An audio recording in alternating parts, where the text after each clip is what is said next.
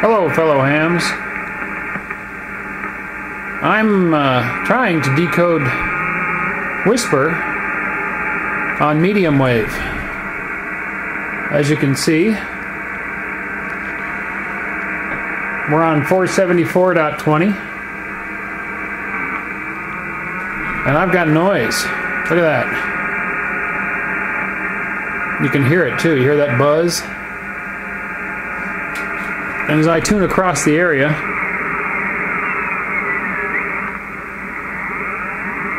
there it is.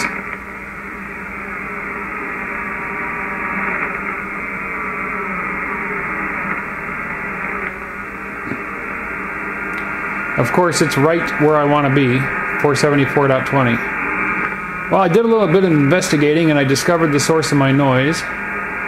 And it's a source that many of you might also be experiencing, so I'm going to go and show you what the source of my noise is. This is the source of my noise. This is where the internet comes into my house.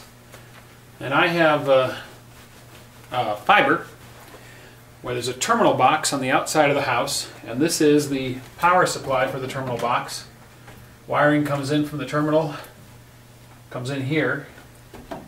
And then this is the DC power, which this is their AC power supply, which is grounded with a 3-prong plug, but apparently they don't ground it through the common wire here and out to the terminal. Now what I've done is I took out the little bitty battery that they give you, and I have a much larger sealed battery here, 24 amp hour, to get more battery life. But I have taken my meter and I've checked, and the ground from the battery is electrically tied to this ground. So the whole frame is grounded together, but that is isolated from the electrical ground. I've measured voltage between the two, and it's just like 0.6 volts, which is AC noise. It's what you see when something's not properly grounded. You'll see just a little tiny bit of ambient voltage, shall we say, leakage from capacitors and such. And so there's no problem with tying that ground to the electrical ground. No electrical problem.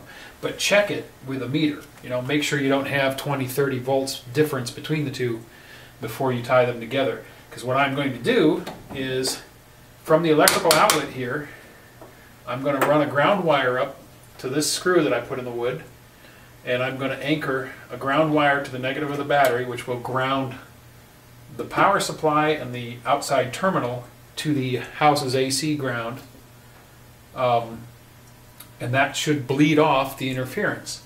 And then, just to make sure we don't have any other interference coming in through the telephone line, because my terminal has a phone line connection which comes in here, I am going to take a couple of 0.001 capacitors from the two phone lines to the ground as well to bleed off RF. The 0.001 caps are not going to interfere with the telephone signal, and they should bleed off any RF that's coming in through the phone lines from the terminal. So I'm going to get all those wires installed, and then we'll go upstairs and we'll look at the radio and see if it's any quieter. I think it will be. One more quick thought I should mention. I discovered that this was the source of the noise by turning it off. I pulled the power to the terminal, and the noise went away. It was not coming from the router, even though that's powered in the same spot. So it was not the router or the Ethernet, so it was definitely the terminal, the fiber optic terminal on the outside of the house generating the noise. So we'll get that grounded and then we'll measure it. Or we'll go up to the radio and see if it's quieter. Okay, we're grounded. You can see the ground point there. Yeah, I know that wire is red and it's going to the negative of the battery. I'm going to put some black tape on it at both ends to remind me and bring to notice any future technicians that that's actually ground and not positive. I didn't have any black wire. And I've got the two caps going over to the phone lines, and then the third wire you can see going down passes behind that plate and ties to the metal box on the power outlet, which is tied to ground on the source. So we are now grounded electrically to the house ground, and I'm going to go upstairs and we'll look at the radio and we'll see if it's any quieter. And there we go. None of that interference at all. Completely eliminated. So, if you have internet coming in through fiber, be aware that they don't ground the terminal.